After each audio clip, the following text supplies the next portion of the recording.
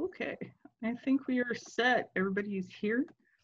All right, so this is Kelly up here with the flowers and the cool things on the wall behind them. And Kelly's going to give us a really cool talk on how they make things like this. So take it away. Let's go. Awesome. Thank you, Molly, and thanks for everybody coming out today, and also the DC Public Library for giving me this opportunity. So diving right in, I want to tell you a little bit about my work and my journey creating vegan taxidermy, talk a bit about my process, and then take some questions. So jumping in, I've kind of always been creating and making things since as long as I can remember. It brings me a lot of joy to be able to create in the physical world, in the physical space, and sort of bring fantasy to life. I do this as sort of an escape in a lot of ways. The actual process of making things is really relaxing for me. And then of course the end results are that my apartment is filled with all of this. And I always joke with folks that our apartment basically looks like a 5-year-old's drawing come to life, because there's just creatures on basically every white wall that we have, and I like to use a lot of colors everywhere else. So in terms of kind of where I started with this, I had taken a sculpture class in college and learned the more traditional woodworking and some welding techniques. But the paper mache piece didn't really come till later. I only started this about 6 years ago when I moved up here to DC. I'd done a little bit of paper macheing before that. The first picture you see here with balloons, that was kind of my first foray, actually, when I was still down in Atlanta, and I thought it'd be fun to decorate the house and spruce it up. But they're fairly simple, as you can kind of see here, that it was just paper mache balloons. And really, the reason I was drawn to paper mache was that, for one, you can do it in your house. It's a little bit messy, but you can still get it done. And then the other piece of it, it's pretty cheap. So as a graduate student, that was up my alley. When I came up here to DC, I had a bit more time to spend on this kind of thing, and a lot of white walls, and I didn't really want to just kind of cover them with standard posters or pictures. So that kind of inspired me to figure out what I wanted to make. And I remember years and years ago, I think it was actually at the Juicy Couture stores, they had real taxidermy on the walls. I think there were actual like goat and sheep heads, but they had dressed them up with like lipstick and pearls and hats and ridiculous. And I didn't want to have actual dead animals on my wall, but I thought it would be fun to do something inspired by that. So this here on the right is the first piece that I made. It's kind of hard to see front on, but it's this kind of wide, flat-faced antelope. Don't remember the species, and kind of it was all a happy accident from there. When I completed this, I was just excited to move on from there. So kind of going from there, and these are roughly sort of in chronological order of when they were made. The next creature I made was a dik-dik, which is actually a very small antelope species that lives in Africa, and kind of gave her the Jackie O treatment, because why not? And then here's the elephant I made, which actually, it's hard to see scale wise, but it's about 4 feet across at the widest, and really kind of going for that punk rock showgirl look a little bit with the piercings and the headpiece. And kind of going from there, this is a vampire bat, again with a lot of piercings and the fun hat and the pink cabochons. Really what sort of the way I pick my creatures as I go through this is that I'm usually looking for interesting shapes, and also a lot of times as someone with training in biology, excited as I create these creatures to learn more about sort of their specific features and what they do, like the vampire bat's giant ears and the way they work as satellite dishes. So yeah, and then Here's a chameleon that I made. It's mostly made out of large pieces of cardboard. The big cone eyes, those are actually made out of tinfoil, as I'll kind of talk about more in terms of process later. None of these creatures are particularly hollow. They're actually filled with lots of recyclables and packing materials and sometimes foil. And I think this one I actually painted with house paint, because that's what I had. Moving on, this is actually an anglerfish, and I was inspired by the anglerfish that live deep at the bottom of the ocean have their actual angler that they use to attract food actually lights up. So being rather cheeky about it all, I got some Christmas lights, battery-powered Christmas lights, and actually built them into the head. So there's actually lights all along the angler, and then inside you can see there's a little sort of light area.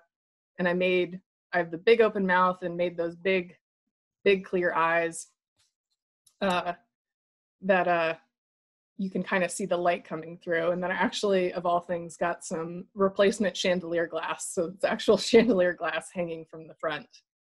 And then the teeth themselves are made out of one of those plastic sleeves that you get in binders, because that's what I had.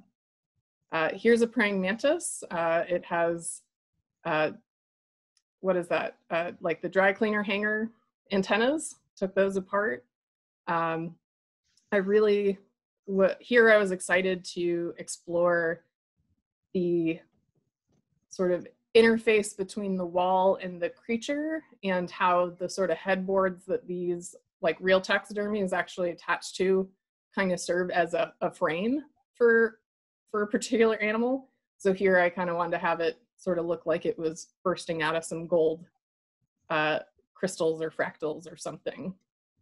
And then to be extra fun, the eyes actually glow in the dark, because I felt like it. Here we have a jackrabbit with the big long elongated ears, obviously taken to the max. Plastic crown from Chuck E. Cheese that I put some sparkly pipe cleaners on and some extra rhinestones. It's a little hard to see in the photo. And of course, warthog.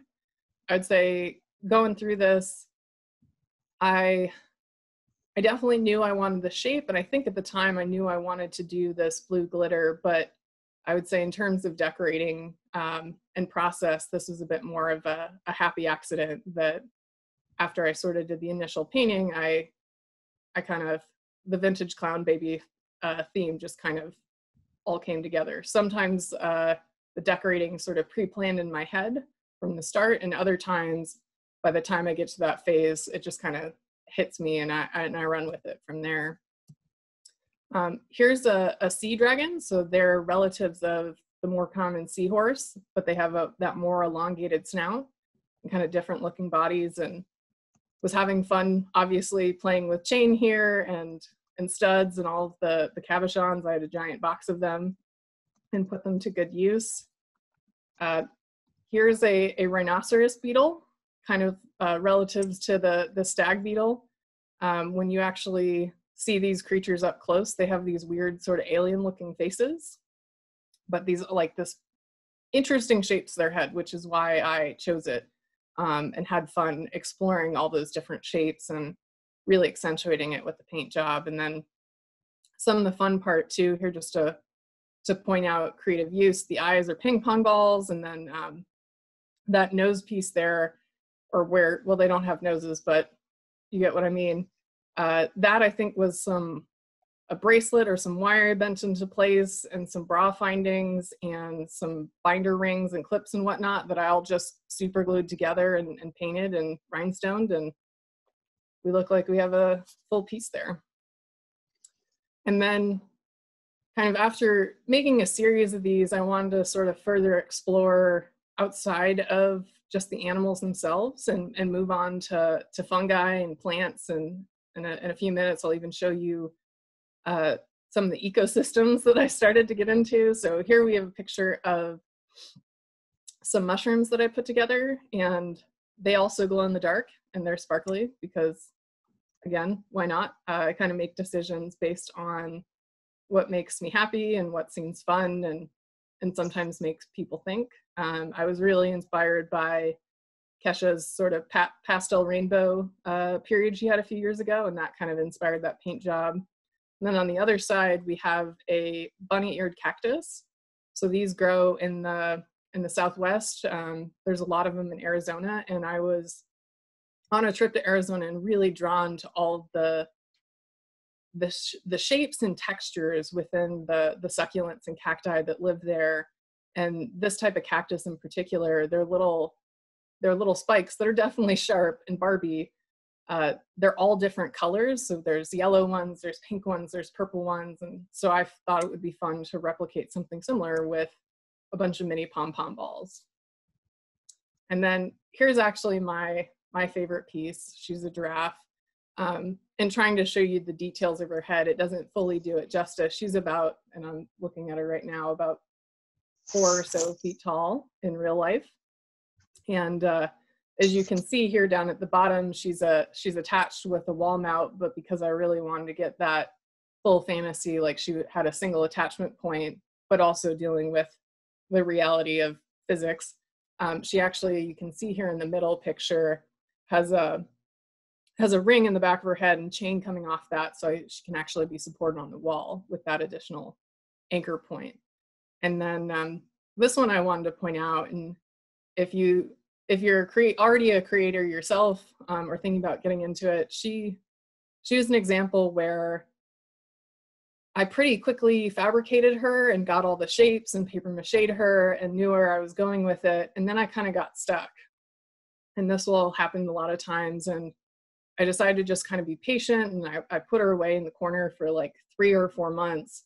And then finally one day it all clicked. And then I spent the next like 6 to 8 hours just full bore decorating. All of it came together, painting her ears, adding the earrings.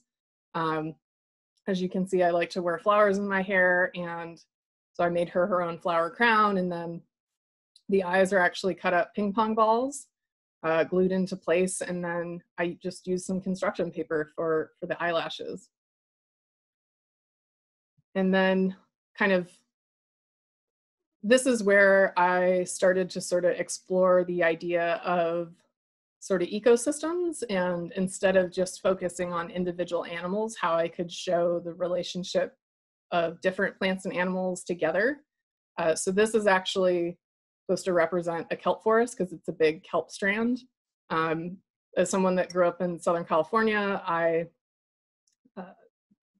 the West Coast kelp forests really hold a special place in my heart. So kind of building off of that, wanting to add lots of smaller creatures. So we have the kelp here, and down at the bottom, you can sort of see there's some little sea urchins I made and some starfish. It shows the actual, they don't actually have true roots, but the kind of anchor point to the roots down there. There's a kelp crab, as you can see in that photo, and this is what, I don't know if I'm showing it right, but it's fairly large. And it made it fairly sparkly because, again, it just felt right. And then on the other side here, we have a baby California bat ray. Again, sort of an animal that's very near and dear to me. And that's where I really first started to explore beyond sort of the standard foil and cardboard and whatnot, the use of bubble wrap, actually. And I'll start pointing out elsewhere I've used it. It is a fabulous building material. So yeah, it was a way to get the curves and the shapes, and actually the sort of raised middle part of its body, I think, was actually a nori container, like the dried seaweed snacks. Cut it up and put it in there. And then here's a different picture of some of this to give you a better view of the crab. And then the kelp itself, I think, is 8, 9, 10 feet tall. I jointed it and did it in 2 chunks, but it hangs as one on the wall, and this makes me very happy. And then here, kind of full fantasy, this is a pitcher plant, and they grow here in the US in bogs. Originally, I was going to kind of do this more as one of the hanging ones that you can find at garden stores, but then decided I really wanted to show that long kind of streamlined shape. And then this is another one where I used the bubble wrap envelopes to really get the curve of the top part. And then we have The fangs are just made out of sanded cardboard and then some hot glue because I really wanted to get that gum effect, and just painted that up. And then, of course, the ridiculous lip ring and the beauty mark, because why not? And then here's a cassowary. They're sort of like emus and ostriches. They're large flightless birds that live in Papua New Guinea and Africa, or Australia, excuse me. And really drawn to this because the biology related to cassowaries is really fascinating to me. They basically have a fingernail coming out of their head. It's made out of keratin, which is like our fingernails. So I thought it'd be fun I really wanted to show they have these large kind of fluffy black bodies and then these small tiny little pinheads at the end of this long skinny neck. So that shape was really exciting and fun to me, and then kind of dressed her up like a 50s secretary with the pearls and the earrings, and even made her a pair of glasses. Again, just cardboard, hot glue. Again, I think I used some clear, it's hard to see in the photo, but there are clear lenses on there from some plastic sheets that I had for something else. And then these are my two full-sized bat rays. They actually hang on our ceiling here in the living room where I'm sitting. I just was inspired to do them and went with it. There's a little bit of wire on the inside of them for the initial sort of shape, so I could bend the wings into the right positions that I wanted. But basically, these are just made out of layers and layers and layers and layers of bubble wrap envelopes, then with a healthy layer of masking tape and paper mache. And of course, like many of the other creatures you've seen, they also have some jewelry and lipstick and beauty marks and whatnot. And I like the aesthetic of piercings. As you can see, I have my nose pierced, but what's more fun for me when adding piercings to the animals is sort of makes you think, like, if these were animals sort of walking around a la BoJack Horseman, where would their piercings be, and sort of what scale and size and whatnot. And I just get a kick out of that. And then for extra drama, I gave them kind of those chains that go across their body. And then here is some mushrooms that I did. These are inky cat mushrooms. So if you ever have a chance I have not seen one in the wild yet, but I really want to. Basically, the bottom part of them starts to disintegrate and turn into this black goo with these big sort of gooey drops. It sort of looks like when you have that like loogie that just keeps hanging there and won't drop. And I really wanted to recreate that visual. So caps are again made with packing envelopes and bubble wrap. And then the drops here are just aluminum wire that I poked up in there, and then some Model Magic air dry clay, like what you give little kids to play with. And I was really able to get that visual effect that I wanted. And then here's my crocodile alligator. I'm not really sure. It's kind of a mishmash of both. This was another one, kind of like the giraffe. It actually sat for almost 2 years, sort of half done, until fairly recently I was inspired to kind of finally bring it together.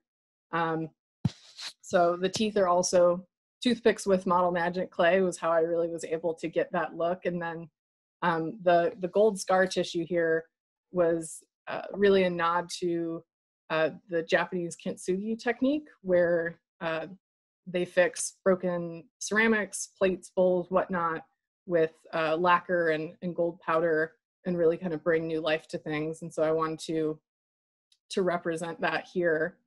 And then of course, because it's fun, give them multiple tongue piercings, including actually the barbell in the middle of the tongue is, if you guys remember those sugar stir sticks, or like rock candy on a stick, that was actually something that I'd saved because I liked it and kept it, and sort of like a crow, I like shiny objects, and so stored that away. And then when I was finishing this one up a month or so ago, decided to put it in here. So it just goes to show you trash to treasure, maybe. And then here's a couple other pieces as I finish up. There's this is a two-headed snake that's, I think, mostly model clay. I was watching a little too much of season 3 of American Horror Story, and the promos had some cool multi-headed snakes, and so I thought I'd make my own. And then here on the other side is actually a life-size saguaro cactus. It's 6+ feet tall and lives in our house. And that was actually really inspired by one of my favorite artists, Charlie Harper. You can see some of his work here in the middle of the screen. His style is basically trying to replicate or to characterize animals in as few shapes and lines as possible. And so has this very, very distinctive style, but he also I think he had training in biology, did a lot with the Park Service and other groups, including this huge set of posters that were all of these different ecosystems across the US. And this desert poster in particular struck me. So you can actually see in the cactus that I made, I created a bunch of holes and whatnot that at one point I was going to fill with a bunch of individual birds and smaller animals and little pieces, and still might get to someday. And of course down here you see my little bat that belongs there. So that's all about sort of examples of my work. And now I want to kind of turn to the process piece. And the biggest thing I want to say here is, like, don't be afraid to try. It might be something where the first couple times you go at making anything, it might not turn how you want, but if you keep going and keep trying, you can hone your techniques and hone your process and find what works for you and really kind of narrow it down. Part of the joy of making for me is finding new techniques, testing them out, exploring them, getting them to work, and just being able to bring my vision to light. And the other thing I'll bring up here, and I'll show you that in a little bit too, is in terms of creating these, I feel like sometimes folks get overwhelmed with paper mache because they assume that it's hollow on the inside and that you have to use chicken wire and have to create this huge hollow structure, and then you got to like do the whole flour paste thing on the stove and whatnot. You don't have to do any of that. I don't do any of that. You'll find whatever techniques work for you. And just remember to have fun with it. So in terms of tools and materials, kind of as I've mentioned throughout, I use a lot of recyclables and whatnot, bubble wrap envelopes, boxes, bits of cardboard. The cactus, for example, has 2 coffee cans in it because that's what I had. So part of it's that it's basically free at that point, but the other part for me, it's a way for it to avoid going to the landfill or trying to recycle it and it not necessarily going where it needs to go. So I like to use that. I also sometimes use wire and foil to help with that initial structure. The wire piece, use whatever wire you can get. I will say for a lot of the piercings and more moldable pieces, I really like to work with aluminum wire. It's very lightweight and very bendable, but you can also get thicker gauges that give you the right visual look, or at least what I'm looking for. Of course, sharp implements, marking tools. I go through a lot of hot glue. At this point, I buy 10-pound boxes of hot glue. It's very useful in this context. And then I also use a ton of masking tape. So after I build, and I'll show you photos in a moment, after I build sort of the initial structure, first blush, I go ahead and wrap the entire thing in a couple layers of masking tape. And it's sort of like priming, sort of like when you spray primer down before you paint something, and it just makes everything go on more smoothly. By working with the masking tape, I'm able to get all the smooth shapes and kind of smooth down points and get rid of bubbles and weirdness before I go about paper macheing it. And really the paper mache layer for me is just kind of adding an extra layer of strength to the entire thing. In terms of the paper mache part, sometimes I use Mod Podge, sometimes I use Elmer's glue, water it down a little bit. You can also do the classic sort of like the boiled flour paste, whatnot. It's whatever works for you, whatever you have access to. So that's kind of in terms of structure. Moving on to after the fabrication piece to the kind of the fun stuff of actually painting and decorating. As I mentioned, the model magic's really useful to get teeth, drips, just whatever you need to kind of fill in eyelids sometimes. In terms of, and it's really easy, it dries quick, it's easy to paint. In terms of paint, you can use whatever. As I mentioned, I've used $1 poster paint, I've used house paint.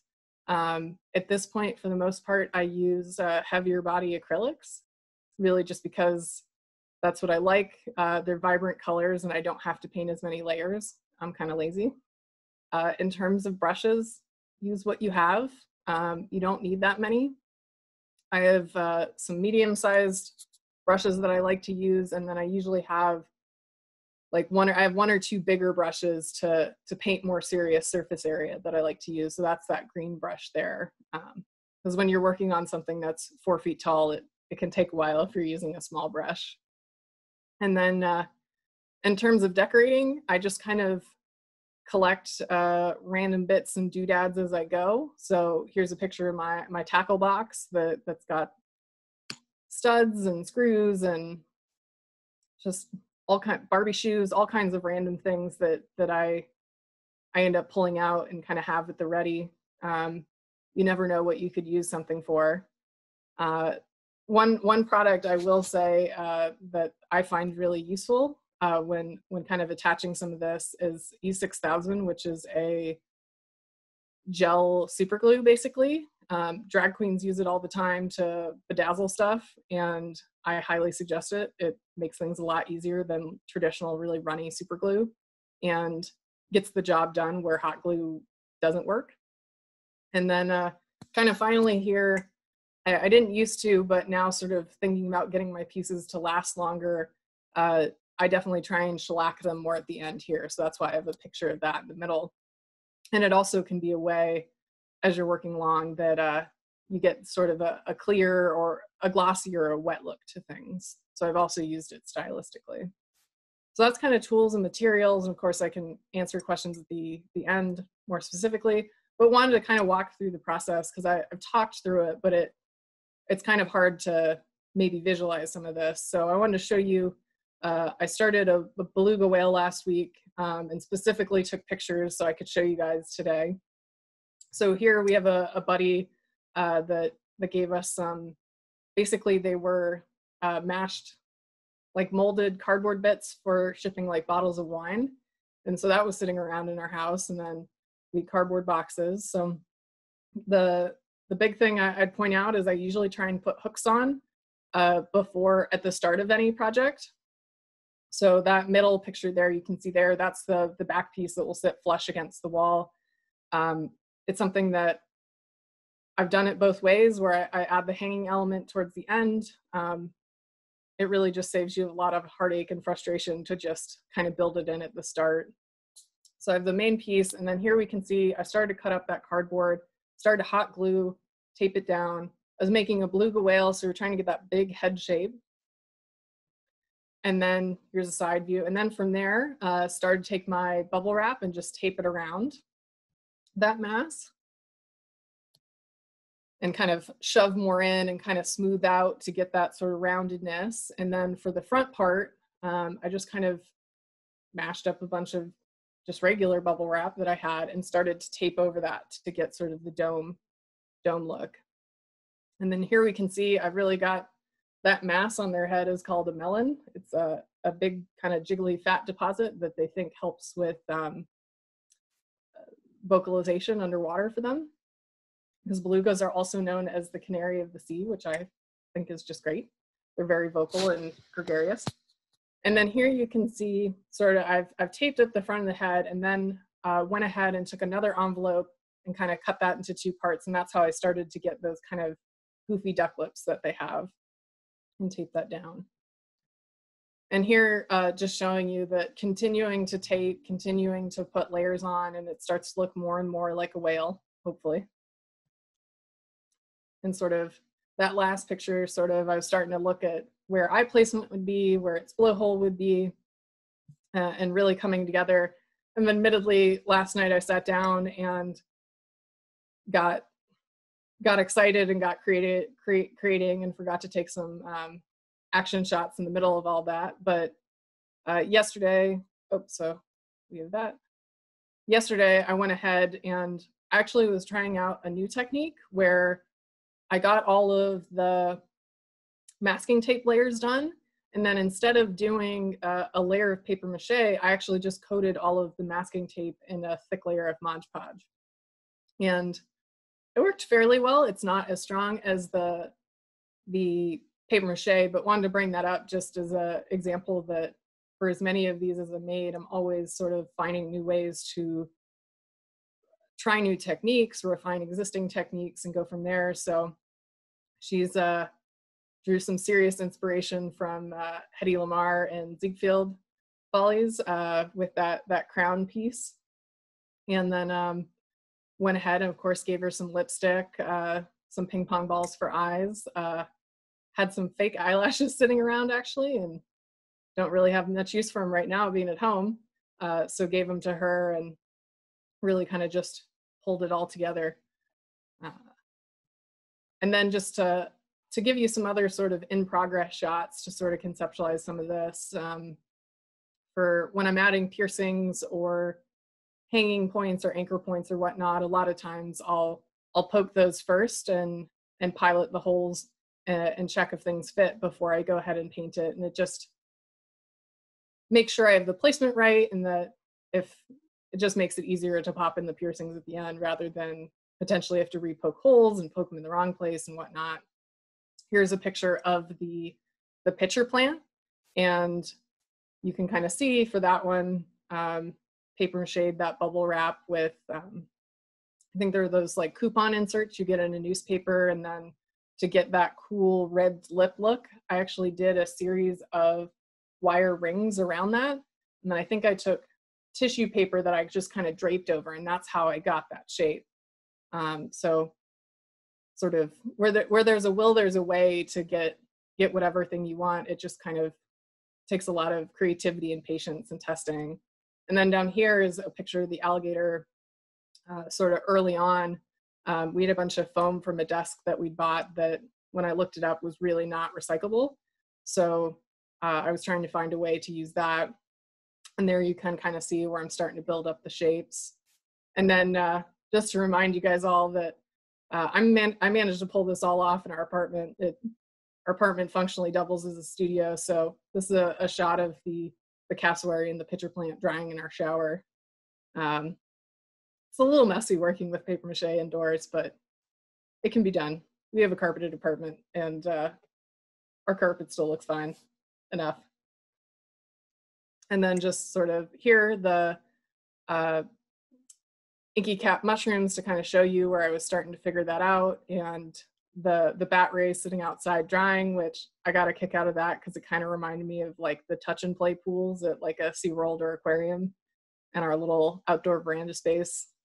Just looked very happy at that time. And that's all I got for you guys in terms of presentation. Thank you everyone for coming out, and also Molly in the library again, and happy to take any questions from folks.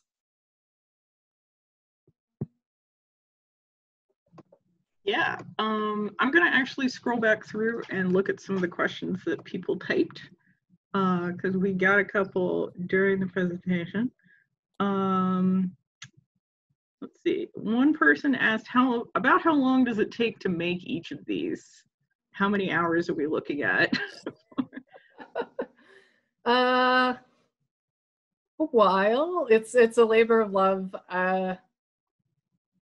I would say for building the actual form with the packing materials and the initial sort of masking tape, that can be anywhere from like 20 minutes to a couple hours. That goes pretty quick because when you have big pieces, you can kind of mash that together. The paper mache part itself usually doesn't take terribly long. It's more you just have to wait 30 minutes to an hour, 2 hours between coats, which can be time consuming and frustrating and whatnot. And then in terms of painting and decorating and whatnot, again, it's more sort of drying time, more slows me down more than anything else. So I'd say these pieces, I usually don't do anything like from true start to finish all in one go, and it's usually broken up over many days or weekends. But I think the beluga maybe was 6 hours, which was on the shorter end, and then the kelp, which was a lot more intensive because I had to laminate sets of piece of paper and hot glue each of them the blades and all the layers of paint and glitter and whatnot. That was 20 to 40 hours maybe. I don't really keep track of time. It brings me, I'm just happy working away, but they're somewhat labor intensive, but worth it. Paul asked, is the giraffe a self-portrait?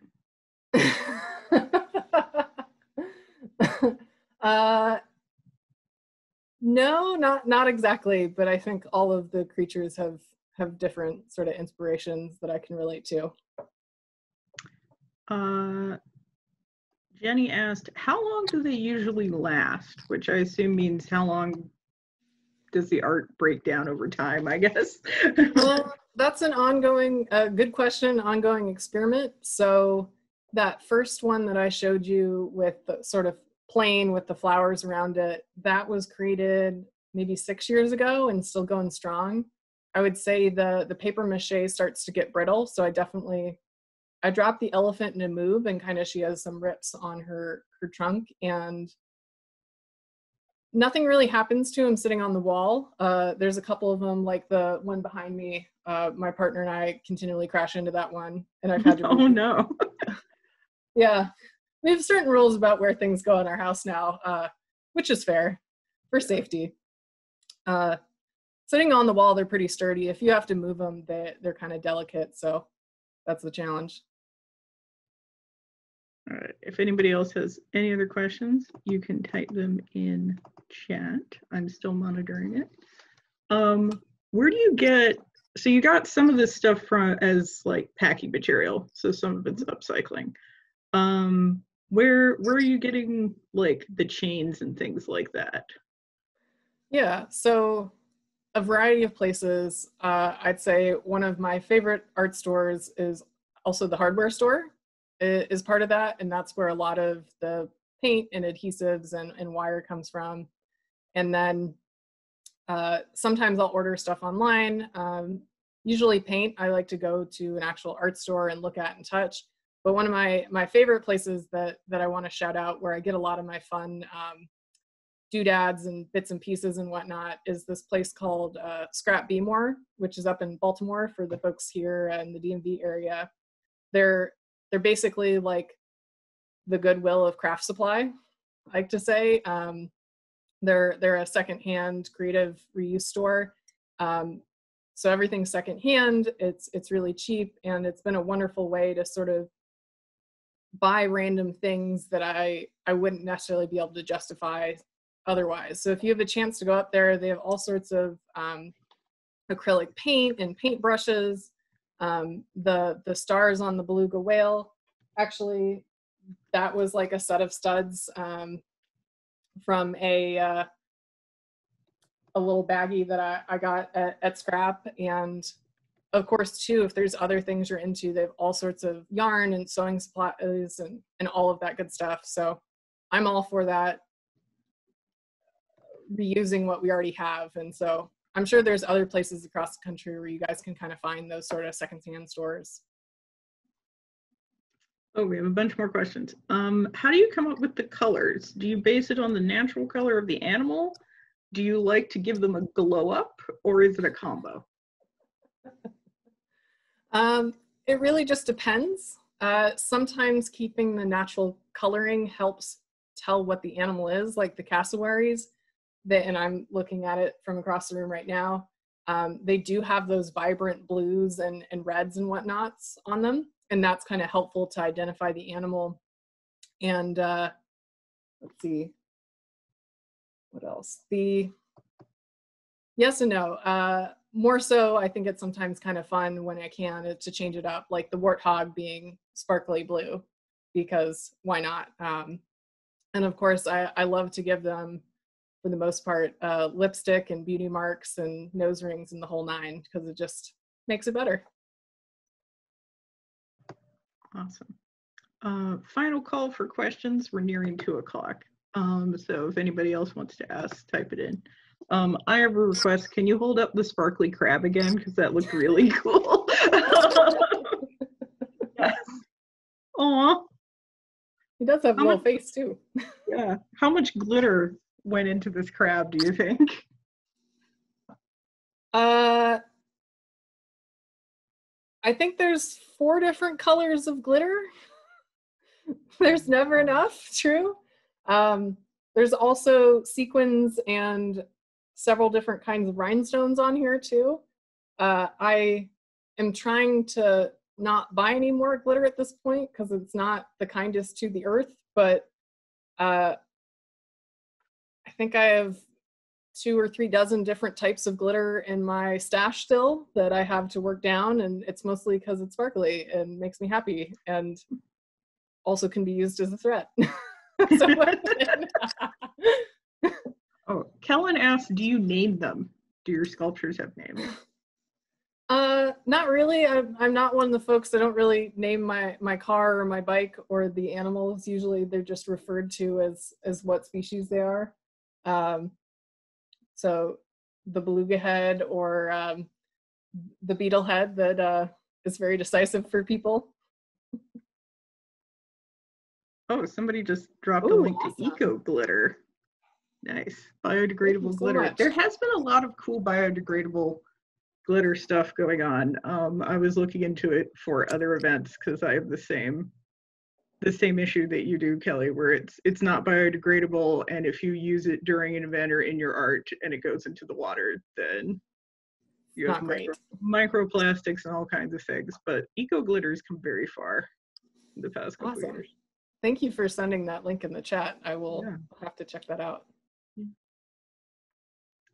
All right. I think that's going to be where we're going to wrap things up. Thank you, everybody, for coming to this talk. This is our 2nd ever digital maker talk. I'm trying to do these monthly. They're going to be digital for the foreseeable future. So you can find our updates on our website, which is dclibrary.org. So we'll be posting more events up there, and I will be emailing you all after this with a link to our weekly newsletter, which is where we will have more of these. But yeah, thank you all so much for coming, and thank you, Kelly, for doing this presentation. Thank you guys for tuning in, and Molly for setting this all up. This is really fun, and I was happy to share what I do with others. Awesome.